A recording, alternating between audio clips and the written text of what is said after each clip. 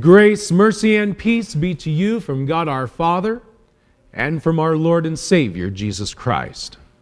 Amen. It's hard to believe, but this past Friday, we celebrated Martha's birthday. My little pumpkin is now 4 years old. Now, when we celebrated her birthday, we didn't throw a huge party. Instead, our family does small family gatherings. And so we drove up to Denver this time, and we had a barbecue at Grandma and Granddad's house, had some cake and ice cream, and opened a few presents. And it was a very good birthday. Now, my favorite part of any birthday is always the homemade German chocolate cake. And after 20 years, Trisha's got pretty good at making it for me. But I know that our small family affairs aren't the only way to celebrate birthdays. Dietrich and Dustin have been invited to numerous birthday parties. And most of them that they're invited to are huge deals. Parents throw these parties at the park or at Pizza Madness, and it is very loosely controlled chaos as 20 to 30 kids all run in different directions at once.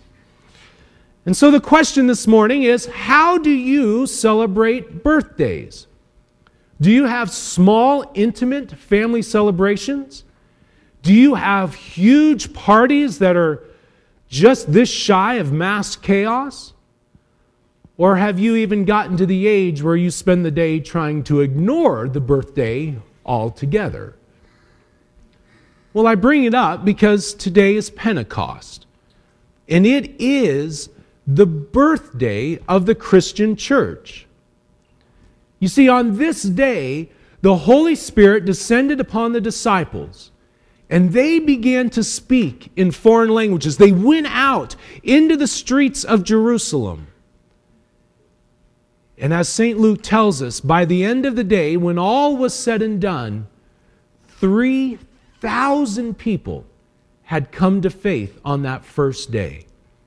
Now, if you remember our reading from Acts last week, from Acts chapter 1, St. Luke had told us that all the believers had gathered together, and they were only 120 in total. That means that on this first Pentecost day, there was an explosion of 2,500%. 2,500%. That was the power of the Holy Spirit and the birth of the Christian church. Now, as we celebrate the birth of the church here today, as we read through the reading from Acts chapter 2, there are two parts. They're probably small parts and often overlooked parts, but two very important parts of that reading that I want to bring your attention to this morning. And the first comes from chapter 7 of our text. The Holy Spirit has come upon the disciples. They are now out in Jerusalem boldly preaching the good news. And in verse 7 of our text, you see it up on the screen, St. Luke writes, and they, meaning the crowds, and they, meaning the crowds, they were amazed and astonished, saying, are not all these who are speaking Galileans? Now the crowds speak these words because they were expecting men from Galilee to speak Aramaic. But here they are speaking in foreign languages. Now that in and of itself is truly miraculous, but it's not the point I want you to focus on. Instead, what I want you to notice is how the disciples were changed and how they weren't.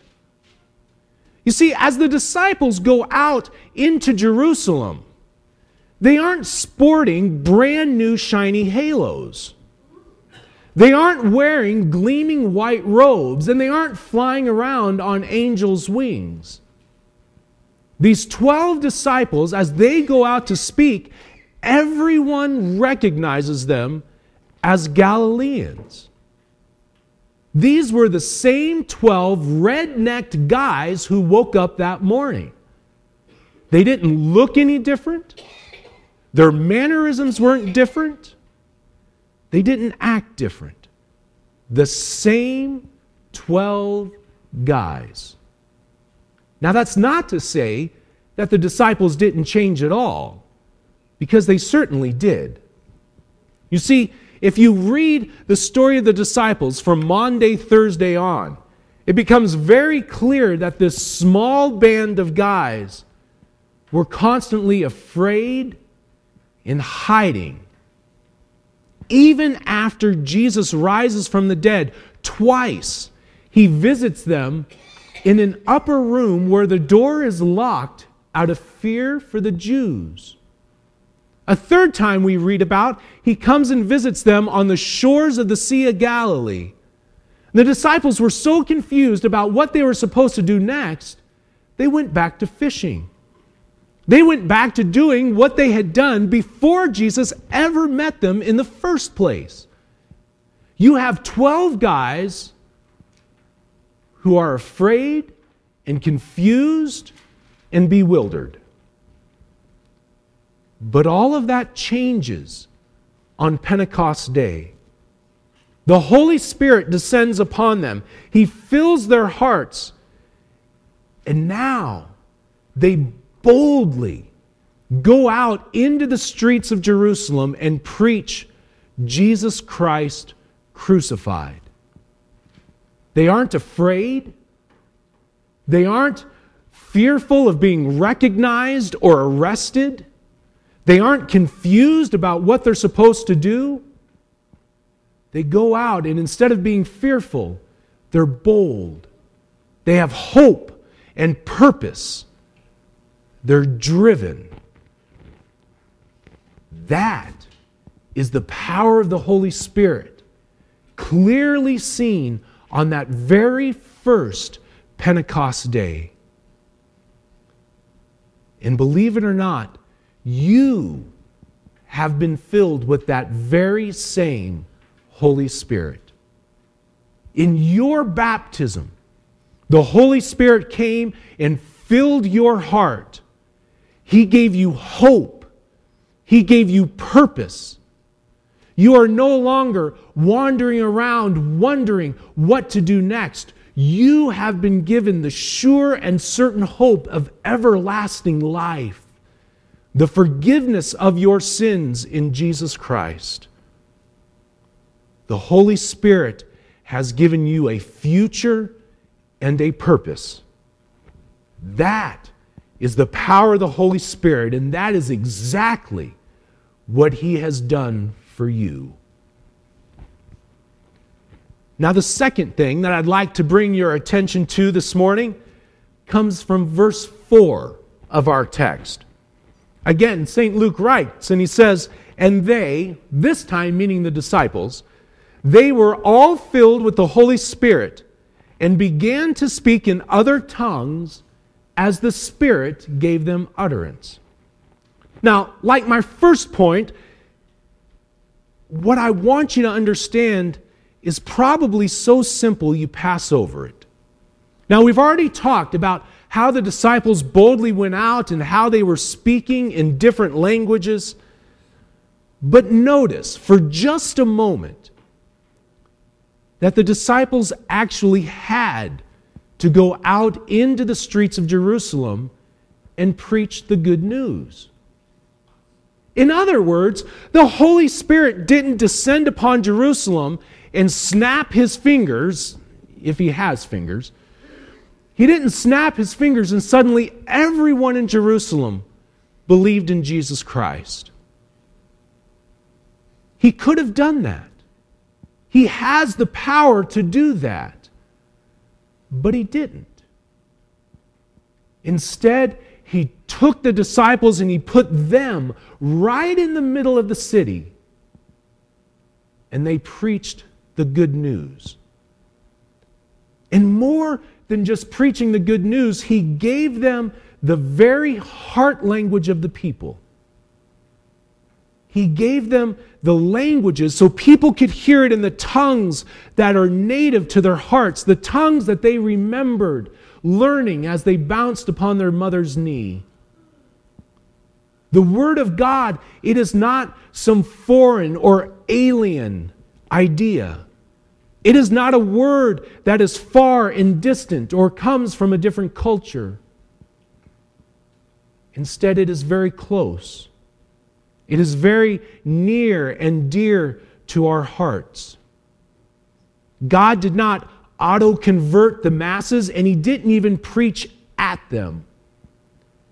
Instead, He preached to them, encouraging them to come home to the Father's loving and caring arms.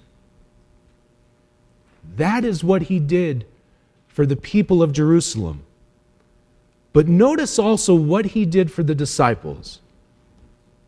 You see, God, in His infinite wisdom, God chose to include the disciples and to work through them to accomplish His task. You see, using the disciples to go out and to preach into Jerusalem, this wasn't some fallback position. It wasn't as though, well, everything else is lost, we might as well give the disciples a try. That's not what God was doing. Using the disciples was God's plan from the very beginning. They were His plan A, to use fallible, sinful human beings to call to other fallible, sinful human beings and to tell them about the love and salvation that they had found in Jesus Christ. And there is no doubt that God wants to use you in the very same way. Whether you know a foreign language or not, it really doesn't matter. You know, every time I go to Guatemala, I swear that when I go back, I'm going to know Spanish. And here I am 2 months away and I still don't know Spanish. But the truth is, God will use me anyway. He will speak through me by His Holy Spirit to tell people the good news of Jesus Christ, and He will use you too. You know, as Lutherans, this should sound very, very familiar to us. We talk a lot about how God works through means. When we talk about baptism, we talk about how God works through the water and the Word to place that Holy Spirit in your heart the very first time. We talk a lot about how God works through Holy Communion, working through the ordinary elements of bread and wine to give you the very body and blood of Jesus Christ, to forgive your sins and to strengthen your faith. And you know, the truth is, you are no different. God works through you in order to tell others about the good news of Jesus Christ. You are not a fallback position. You are not God's plan B for saving the world. You are His chosen instrument. You are God's plan A. I don't know how you celebrate birthdays at your house. I don't know whether you throw huge parties or whether you have a very small, intimate family affair. Maybe you try to forget the day altogether. But today is Pentecost. Today is the birthday of the Christian church. The promised Holy Spirit has come down upon us, and you have that Holy Spirit by virtue of your baptism. You are not the same. You have been changed. You have been given hope and life. You have been given purpose and a future. And I can tell you that there is absolutely no better way to celebrate the birthday of the church than to head out of these hallowed halls and to tell someone of the hope that you have in Jesus Christ. Amen. And now may the peace of God, which surpasses all understanding, keep your hearts and your minds in Christ Jesus, our Lord and Savior. Amen.